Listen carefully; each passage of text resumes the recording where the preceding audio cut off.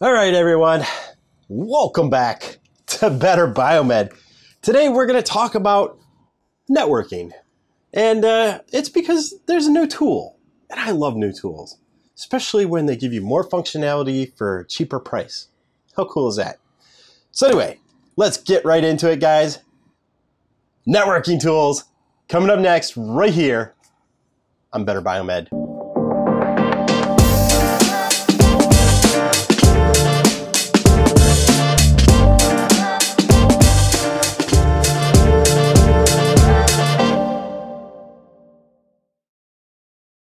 All right, guys, let's get right into it. Here we have on my desk, this is a traditional scan tool, and this is an economical option. You can find these on Amazon for probably, I don't know, $30, something like that. Maybe 40 bucks. Don't really remember, it's been a while since I bought this one, but it's old and reliable. Let's go ahead and check it out. Check out Old Reliable. So in the original kit, we have a tool for using scanning, and we have, I don't know, what is this, a generator? I guess that's a generator. It generates tones, which allow you to track down wires. We also have here, what is this guy? This is a male-to-male short cable. And then I've got this one here for doing phone line and signal tracing. I then have earbuds. So if I'm in a loud environment, I can plug these guys in, probably to this guy, right? Yep, right there. Then I can listen on the earbuds for the signal. We'll get into that in just a minute. All right, so the functionality of these guys is actually kind of simple. We have an RJ45 and an RJ11. The RJ45 is Ethernet. The RJ11, that would be your typical telephone, all right? A bit smaller. So we can do a scan, which, let's see, with the scan, let's turn it on, and let's hit the scan. Hear how when it's near it, with proximity, it beeps? So I can actually use this attachment right here, and you can clip it onto cables, even inside a medical device, as long as it's powered off. You can clip it onto a cable if you want to find out where that cable comes out. Let's say there's a wiring harness inside your ultrasound and you want to figure out which wire is this one that comes through. If you can access one of your conductors, you can clip one of these bad boys on and use a signal tracer. So we hit the scan, and even if you're within proximity, you can hear it. You see that? See it? So that is how you do a scan, but we can also do network test, which I'm going to go ahead and use this little doohickey right here. I'm going to connect it to the RJ45, and then down here at the base of your scanner or your hand probe, you can connect your other one. Well, now you can see LED lights going through. There it is. Now you can see them. So what this test does is it tests all your conductors inside the cable. And if you do it correctly, it's going to scan them pin by pin. And you want to make sure that on each end, it's scanning through nice and even, like 1, 2, 3, 4. You don't want it to go to 1 to 3 to 2, or having multiple pins highlight at the same time, which means that you've got a short, which does happen, especially if you make your own Ethernet cables. Let's go ahead and test this bad boy. This is like a 50-footer. All right. You can see it going through the pins. 1, 2, 3, 4. So really what you're going to do is you're going to be looking on the hand probe, which is this guy right here. So one end, you're going to plug this guy in, or you can plug it into a jack, which is for this. And then you go to your comm closet, or like I did in my house. I wish I could show you guys like what a nightmare that was to go up in the attic and stuff. And I was not sure if I got the correct pin out. I wasn't sure about a lot of things. But anyway, you can see how it functions. It scrolls through all the lights. And when it scrolls through the lights, you make sure that it coincides with, you know, both ends. And you know you got a good cable. So you can do tone so that you can test for telephones, and continuity, which I don't think I've ever tested for continuity. Anyway, don't really know, never had to do that, but that is the old style way of doing it. So if that's the old style, I bet you guys are wondering what the new style's like, because Holy cow, technology has certainly come a long way from this tool. Now this is a pretty cost-effective tool. You got a lot of functionality in this $30 tool. So if you are making network cables, or if you want to just quickly deploy and check cables, like especially if you're doing medical networking, or if you're checking like because your device isn't connecting to the central, you can connect one of these bad boys on and you can normally test the cable as long as you have both ends. But let's say you want some of that more advanced functionality. More advanced functionality, like the Fluke net tools and stuff, they can tell you if there's a problem with your cabling without being at both ends. They will tell you how long your run is, your length of cable. It'll tell you if there's anything wrong with it, and they do a bunch of other things. And because of that, I've seen a very cost-effective version of the Fluke tool, which actually has more functionality in some ways. Right here from Amazon, it is an optical wire meter tracer. This is the NF-8508. As soon as I seen it and I seen just a couple of its little screens, I thought, you know something? I have to have that. Because being able to troubleshoot without having access to both ends of the cable are really important. So let's see. Let's go ahead and read it off. It says it's an optical power meter / VFL. Well, that's kind of beneficial because if you are testing like optical networks, which if you're doing a network hub, that's probably what you're going to be doing. Or if you're going to be doing, let's say, medical video systems like in operating rooms, a lot of those like Carl Storz, they are fiber. And since they're fiber optic, you need an optical intensity checker. All right. So the other things that this guy can do, multifunction for cable scanning and continuity testing. It's kind of like the other one. Cable length measurement. It's kind of a big one. Cable length measurement. That is more of an advanced function that you find on like the Fluke net tool. And what it does is that I believe it sends a ping down the cable, and based on resistance or whatever, it tells you how long that run is.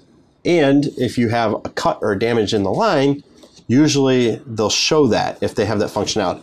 We're going to find out. Let's see. It has a PoE switch test. That can be nice. A PoE switch test, which means that you can test your PoE, your power over the Ethernet, which more and more things are PoE now, whether it's security cameras, it could be wireless video systems. There are so many options for PoE. It is the future.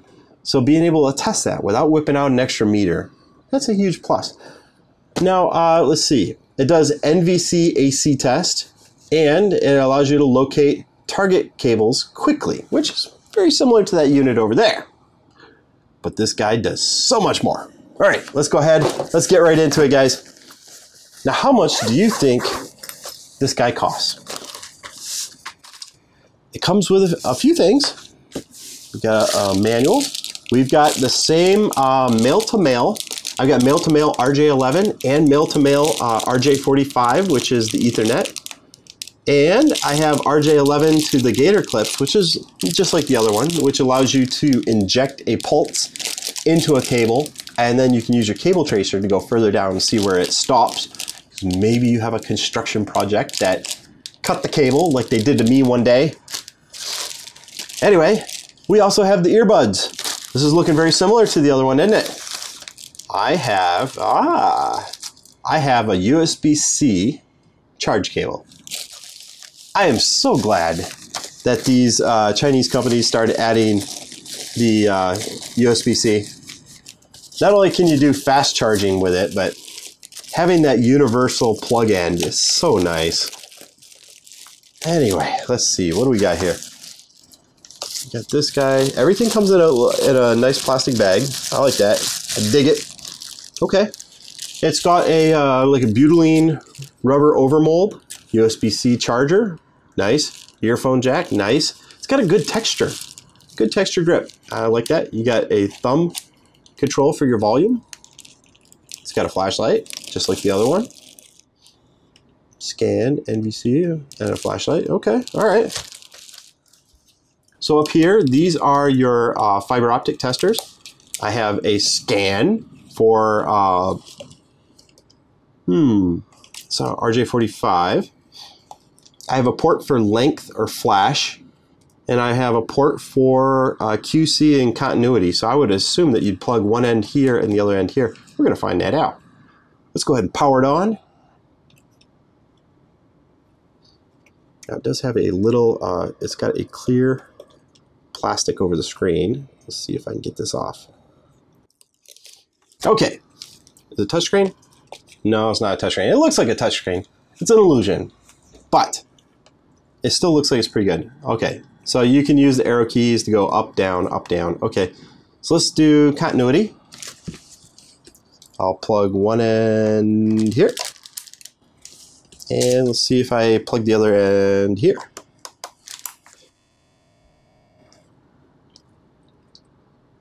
Enter. Press OK. Testing. It says cable open. So I wonder for continuity if we're supposed to use the receiver instead of up here the scan port. Again, I haven't looked at the manual. I like my tools to be self-explanatory. Let's go ahead and turn this guy. Oh, nice. Nice. It's got good LEDs. It's got a scan thing there. It's actually got a much brighter and much better LED for detecting if you're in a comm closet or something. I like that.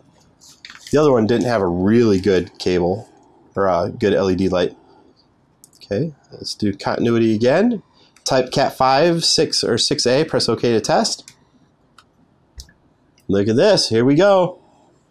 Okay, and it showed me the pin out. 1 to 1, 2 to 2, 3 to 3, 4 to 4, 5 to 5. So if you have a twisted pair or a crossover cable, it'll tell you. Cool. Enter. Let's do scan. Okay.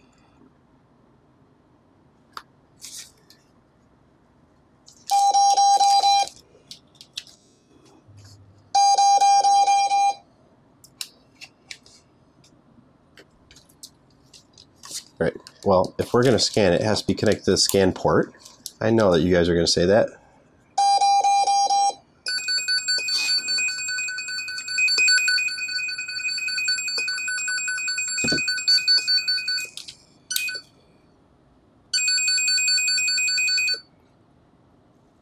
Okay, so this is digital scan mode, and there's also analog scan mode. This one I might have to actually read the manual for.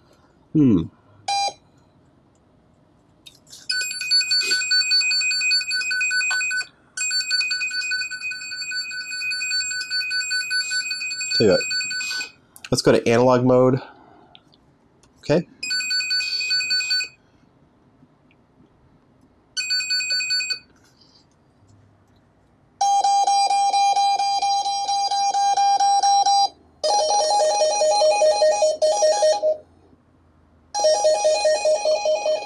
Okay.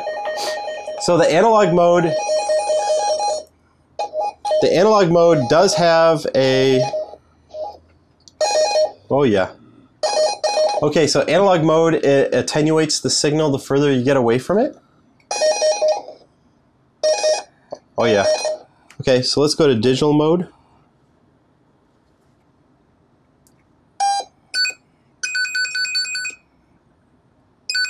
Okay, digital mode does not attenuate the volume. It's just on or off, right? So if I'm in a closet and I got this one here, there's a little bit of a delay. See it? I don't know. Because if you got a whole handful of cables and you're going through and testing them, yeah, I don't know. I don't really like that delay. Here, let's go back to analog mode.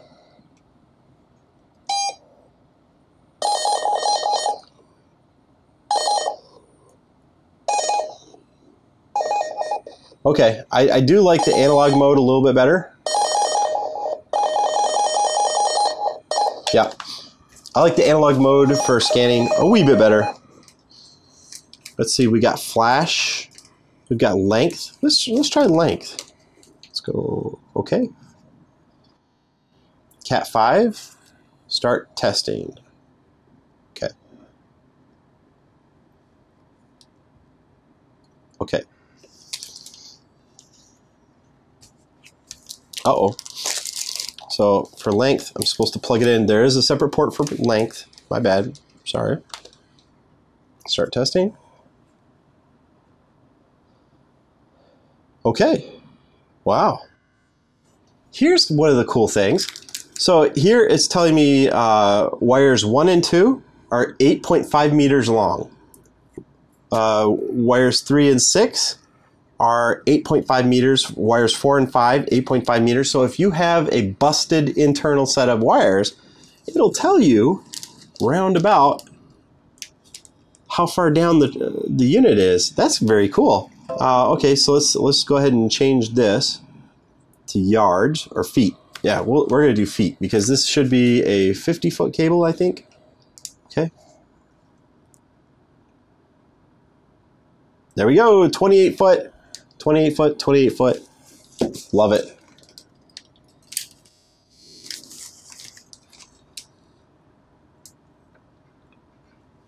Let's see if it makes a difference when it's plugged in here. 28 foot, it's right on the money, man. So I'd be curious how long this patch cable really is. It could be a 30-foot long cable. I just grabbed it out of a box, so who knows, right? Okay, let's go back.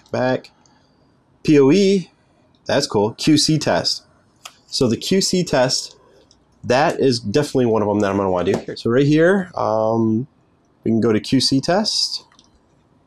And QC is on this port. And we're going to hit OK. And you can see it gave me green check marks all the way down, saying that this cable's good. Okay, let's go back. And let's see, we can do OPM, VFL. Those are both for fiber optics. I'll show you guys the length. This is actually a nice little meter. So this meter was $119. Couldn't believe it, considering the functionality is built into it, especially the cable length and testing out individual conductors. That's a huge plus for $100. Hell yeah. Okay, so we're on meter. Let's go ahead and change it to feet. Cat 5, let's start testing. Actually, I think this is Cat 6. Yeah, it is Cat 6. Okay. Here, let's do it again. Let's go back. Let's do Cat 5. I think it's using resistance for how it figures out how long the cable is. Okay, so we're on Cat 6. Start testing. Okay. 26.7 foot. There we go. 26.7 foot all the way down. So this must be a 25 footer. That's probably more realistic.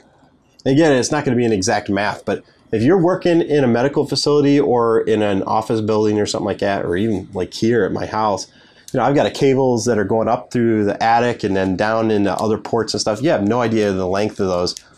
You can use this tool. Okay, so let's go up to, I don't know, let's try the flash. Length test.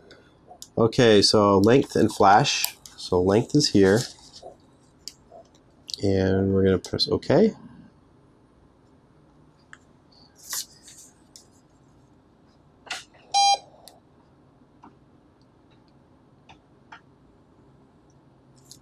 Okay. Let's go OK. Link test.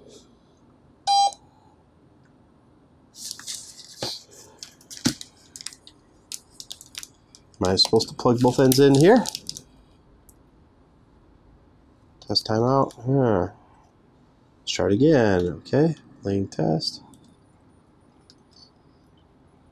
So I wonder if I'm supposed to plug the cable in here. Or unless this is supposed to talk to the router. That could be what the flash is. I don't know. I'll have to look that up. Some of you guys will probably know what it's for.